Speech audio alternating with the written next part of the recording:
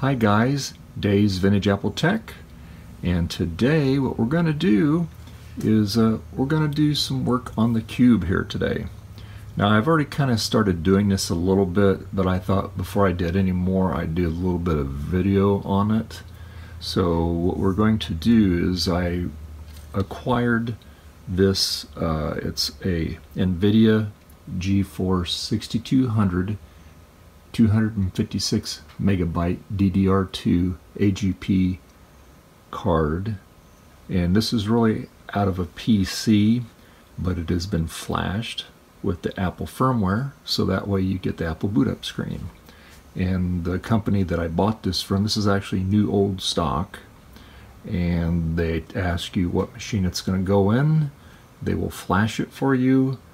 Now the thing is this has two VGA ports. This one here has an adapter on it, this DVI port.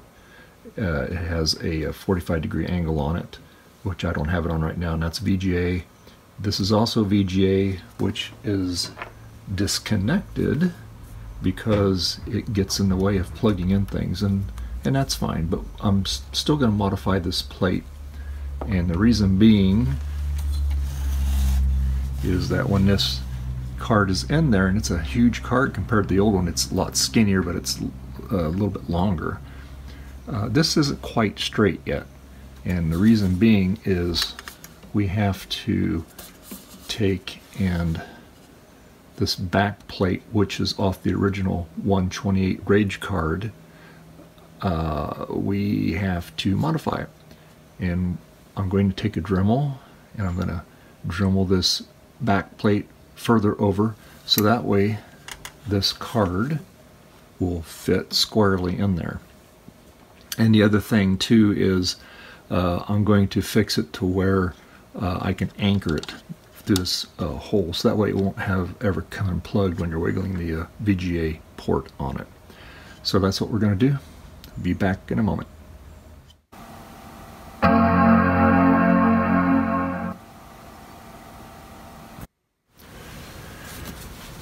So this is what the card looks like, and again, this is the Nvidia Geforce 6200 256 megabyte DDR2 AGP card, and this would also fit in the older towers like the graphite or the digital audio tower on the Macs. Anyway, this has 3 ports on it. So on the PC version, you have your DVI port, you have your S-video, and then you have a VGA port, which that's what that ribbon cable is. That's an extra port. But when you have it in the cube and when you have it flashed, at least the type of flashing that they did, this one you don't get the DVI out of it like you would normally. It's basically a VGA, which is fine. And then you have another VGA port. And hopefully once I finish modifying that back plate, I'll be able to put that in there too. That'd be good. And then I'm going to expose this S-video. I don't believe it's supported on the cube, but maybe one of these days we'll try it. But I just do the VGA anyway. That's plenty. I crank the resolution up as high as I can get it on that monitor. So that's what we're going to do. This is what it looks like. And this was the original back plate off of that card. I've been hacking on it, and I've cut the, because this went into the tower part of it, because it had a little tab on it, and it was much wider. But you can see it has the DVI, VGA, and the S-video. Now, what you have to do on the cube, this is the original back plate. This was off the 128 Rage card. Now the issue is because this card is longer and the ports are a little bit different on it, we have to really whittle this out as far as we can get it, so we can get that card over as far as we can get it. Now what I can do is I'll take my Dremel, I'm going to Dremel that out a little bit more. That'll give me a little more room to get that over there, and then we might even be able to get that other VGA cable in there. That would be nice. That or a port on there. That'd be great if we could do that. But if not, no big deal. And then what I'm going to do actually is I'm going to just blow that all out of there, and that way that S-video port will be exposed too. And the 2 screws do go into the cube that secure the plate, but nothing goes into that card actually to hold it other than in the socket. So what I'm going to do is I'm going to utilize one of these here and make like a little bracket that will actually attach to the very edge of the board, and that will secure it so it cannot get jarred out of place. Now the other issue I'm having with the cube also is the Sonnet 1.6 gigahertz upgrade card for this requires a firmware update. I have not been able to get the ROM updated on this thing. It refuses to update it. And I've tried everything.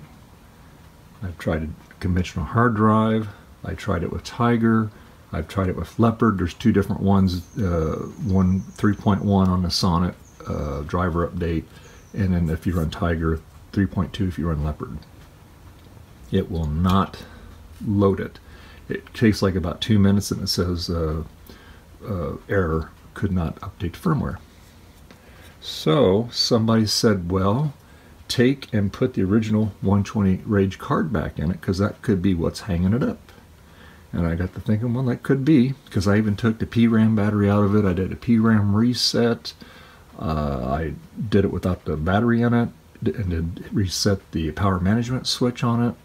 Left it unplugged for a couple days. Try to do that again, but it will not take that firmware. So that's what we're going to do. So we're going to put the original 128 Rage card back in it,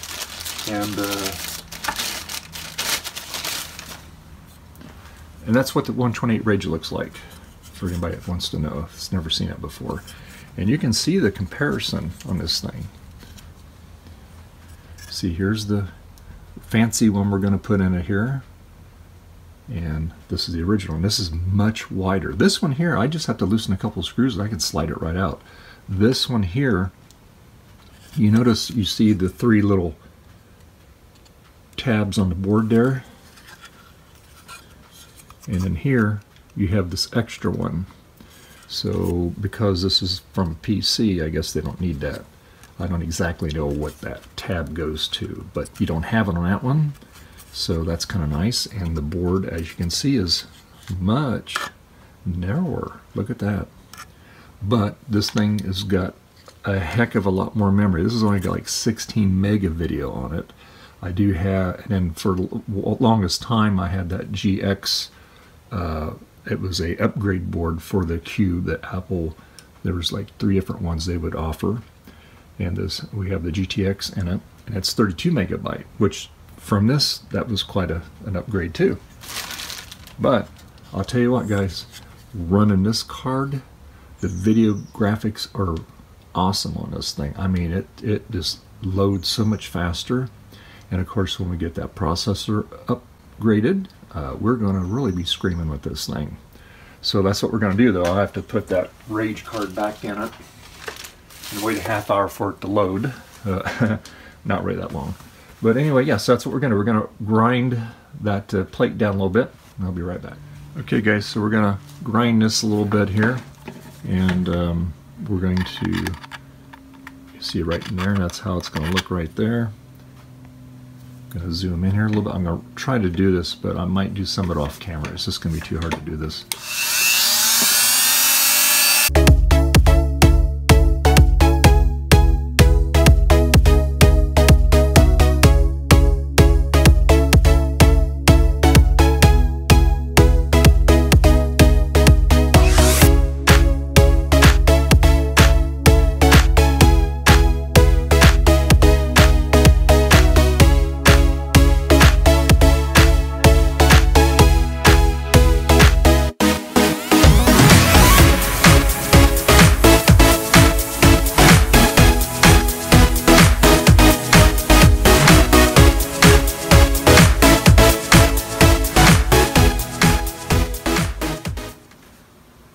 So we ground that plate down some more, and now that's over where it should be.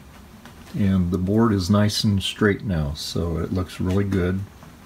And I'll show you here, and you can see the board here is nice and straight now. It used to be at an angle because that opening wasn't quite deep enough, so I ground it out.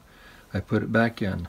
Now what I also did is I made a little bracket here, so actually this board here, it can't come out.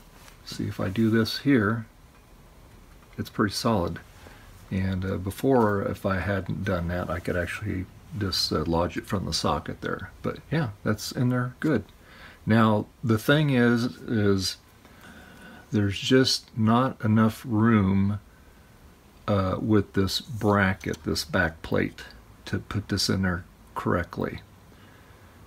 If you were to take and not put that back plate in there, then yes, you could have that in there, but it's going to be kind of floppy, so you have to make some kind of other bracket.